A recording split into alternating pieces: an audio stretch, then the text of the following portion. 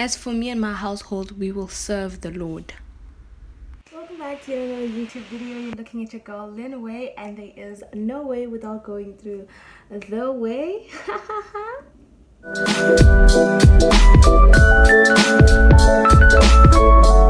Hey, so I'm back again with another YouTube video.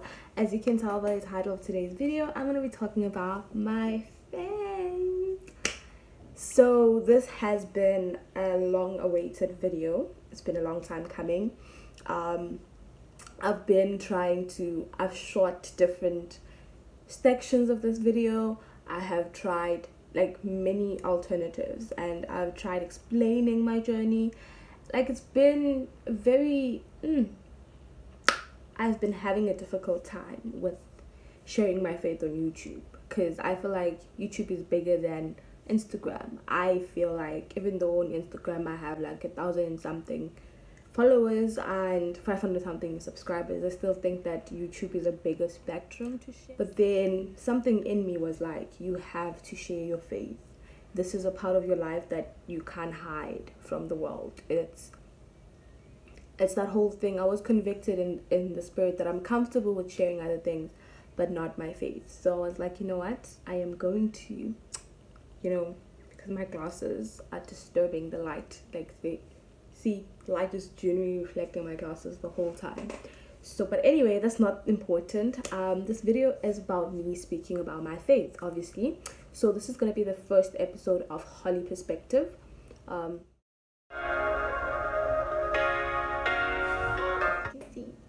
Perspective, yes. So, like, Holy Perspective is a series I longed to start. It's something I've been wanting to start. So it's going to be HP. So that's how, like, the title is going to be written HP, and then we're going to write the name. So sometimes we're going to have panel discussions. Like, it's generally how to have a holy perspective. Like, it's in the name, like, it explains it there. So the first episode obviously is me and my journey to this whole, let me just take off my glasses because I feel like it's highly distractive. And yeah, and my journey to, my journey, basically my faith journey, that's the right word.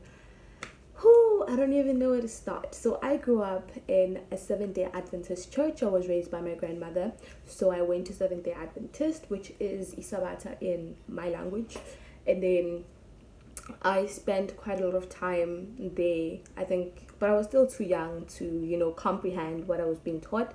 But I knew the basic stories in the Bible, like how Jesus was born.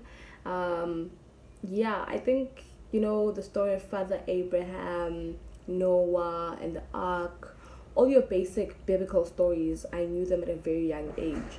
So growing up, like, from Seventh-day Adventist, I then moved in with my mom when I was 7 years old, and then I started going to 12 Apostolic Church of Christ, or just 12 Apostle. I like things that are different, like there's variations of them. But I used to wear a garment that was white completely, and then it had linings of red to represent, like, everything had a representation. So the linings of red was representing the blood that fell from the Christ's head going to his neck, and then we had the ones on the hands represented him being nailed on the cross.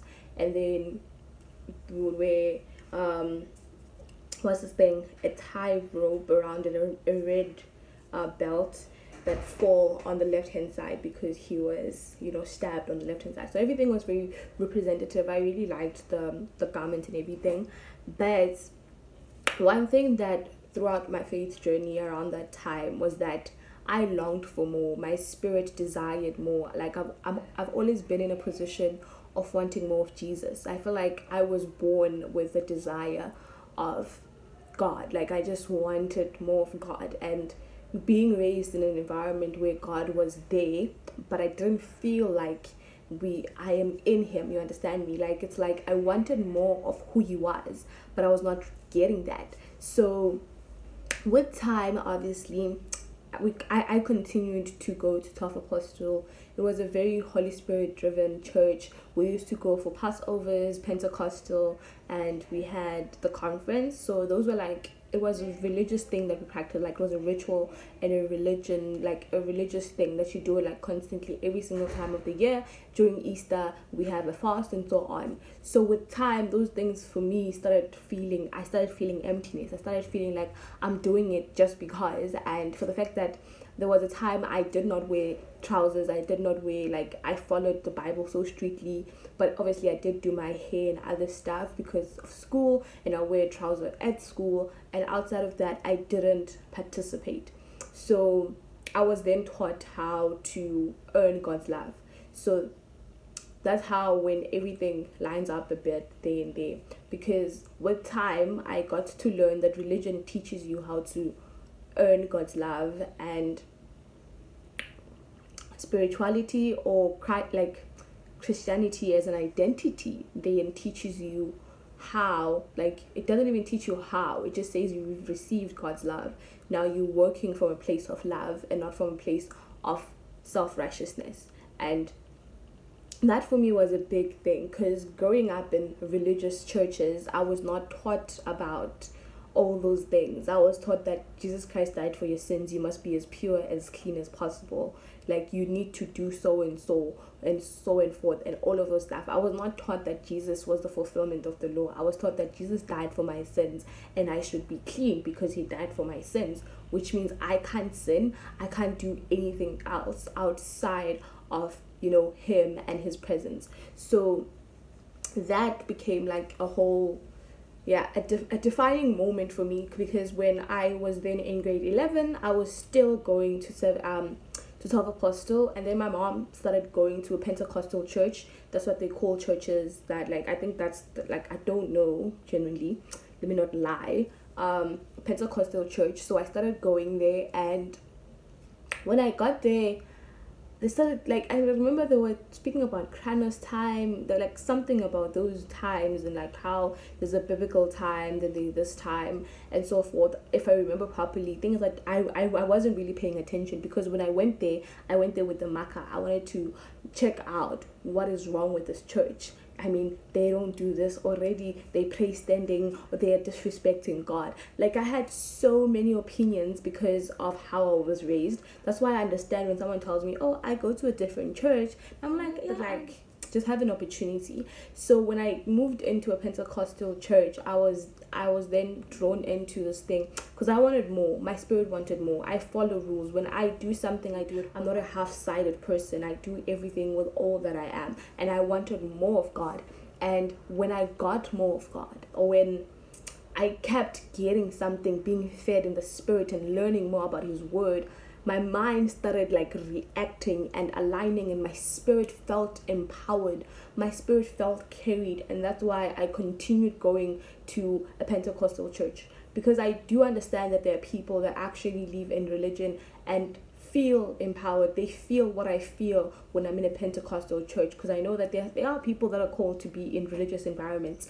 I was just not one of them, because I wanted more. And when I got to a Pentecostal church, I got more.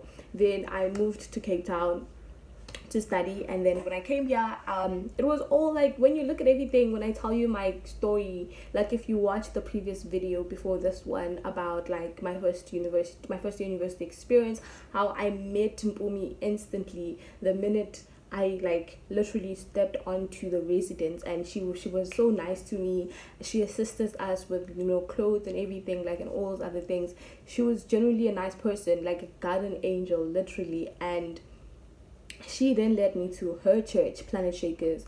I got to Planet Shakers, and why am I saying her church? Because that's my church now too. And I'm telling you, I felt at home. I felt like my spirit was at peace. And God is a God of peace, and I felt at peace, I felt at ease, and I felt like I belonged. Like, there was a part of me was like, I want to do more in this church. Like, the whole me going to church thing was not working. I wanted to serve, and I'm working towards that. Like, I genuinely want to serve in the house of the Lord, because my heart is so into serving God so much that I want to do it for all the days of my life. But yeah, that is just like a gist of my faith walk, and how I moved from a religious environment to a place where Christianity became my identity and not a style of living. Well, no, it became my identity and my lifestyle, but not a rule book that I had to follow. I don't know, like, I'm trying not to offend people that follow religious institutions, but okay, who cares? I mean, I'm a child of God, I don't care. That is so dramatic. But then anyway, that is it for today's video. Please don't forget to like, comment, and let me know if you love this, like, you know, this new series that I'm starting. We're gonna have a lot of fun in this series. Like, I'm genuinely trying to expose people to what Christianity, or like, yeah, Christianity is all about. We're gonna have panels. It's about to be really fun. I just want to take you on this journey, and we're gonna ride it all the way together. And yeah, see you guys in my next. Oh, wait. Don't forget to like, comment, share, and subscribe. And remember, there is no way without going through the way. That's why I'm Lynn way. And then yeah, see you guys in the next video.